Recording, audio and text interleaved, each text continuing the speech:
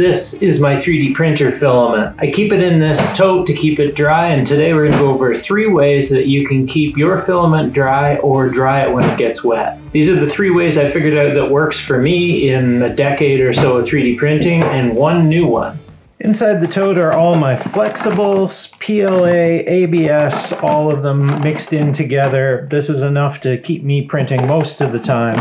In with it, my favorite little item from Amazon. This is a reusable dessicant filter. I'll put a link to these below. These work exceedingly well to keep a box this size super dry. When it gets wet, when this changes color to the wet, you simply plug it into the wall and it has a little heating element and dries it back out.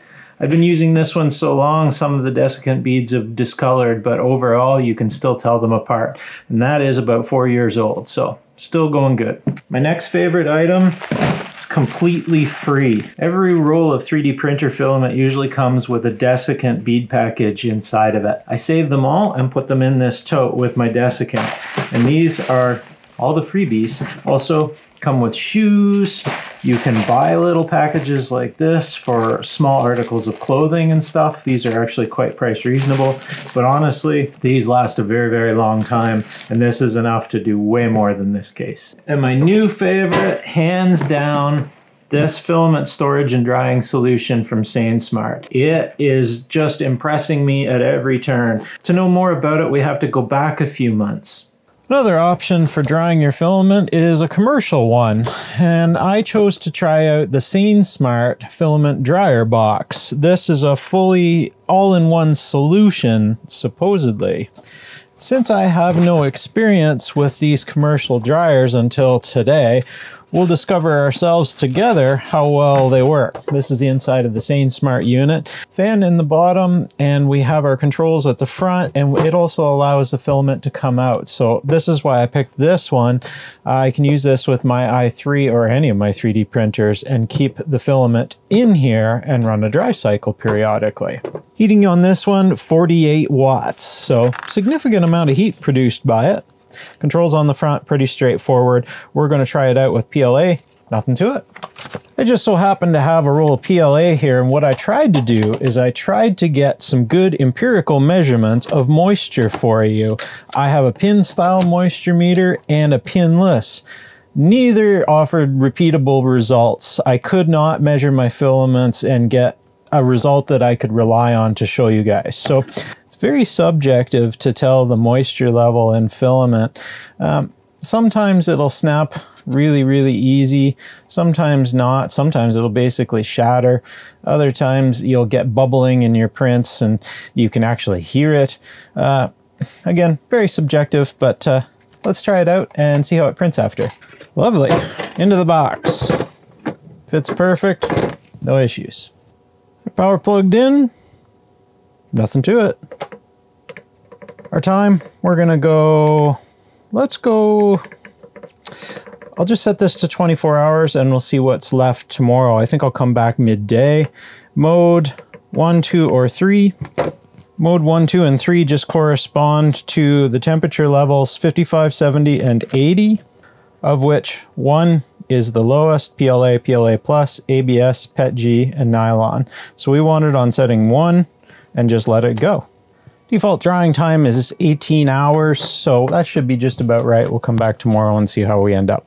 All right, 3.6 hours remain. I went ahead and stuck my thermocouple in there. We're at 48 degrees. It's been this way throughout since right after I rolled the last video. So we're actually getting a little bit high. They advertise that the inside temp will only be 40 on the PLA setting, but we're actually getting the top of the range almost, which is pretty cool. So we'll be able to get a little bit higher for the ABS and the PETG, which is just fine by me. 50 is just great for drying this out, I think. I'm going to let this finish up. It's really quite quiet, not loud at all. I'm pretty impressed. It's a good little unit. I think this will work just fine. Now, question is it going to maintain our filament? And also, is it going to be able to dry our filament? I wouldn't be able to make these videos without the support of my patrons and PCBWay.com. PCBWay doesn't only offer printed PCBs, they offer a variety of other manufacturing services great for makers like us. Check out their 3D printing and even metal printing at PCBWay.com. Thanks to their support, I can keep bringing free-to-watch content every week.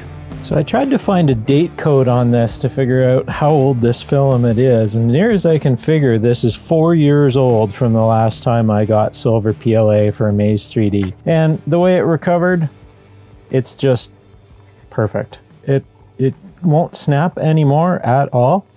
So you just have to take my word for it that that feels better, but the proof is in the pudding, or in this case, in the benchy.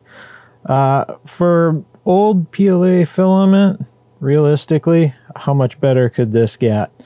This is a pretty good benchy. It just came off on the Ender 3 V2, and I am super happy with this.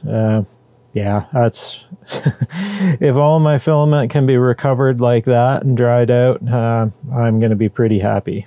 I guess that benchy just tells the story there. I wish I would have done one before I dried the filament, but you just have to take this as the final result, and I think that's good enough. I'm pretty happy with those results for pretty old filament. If you can tell by the label how old this is, let me know, but I think it's 4 years this fall.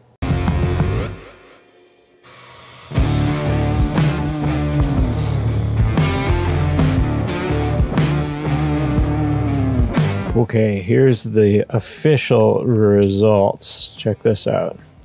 Here's the before. Little pasty, little chalky, and here's the after. I hope this comes across on camera, but it's night and day difference. This is back in business, and I'm quite pleased with this. And I was fine with this too, but I'll take the new quality any day. Filament dryer, success. Happy with that.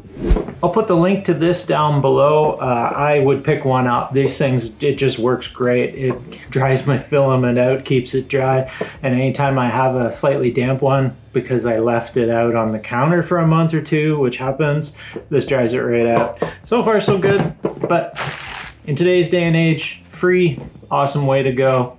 Few bucks, save your filament. Hope you guys enjoy.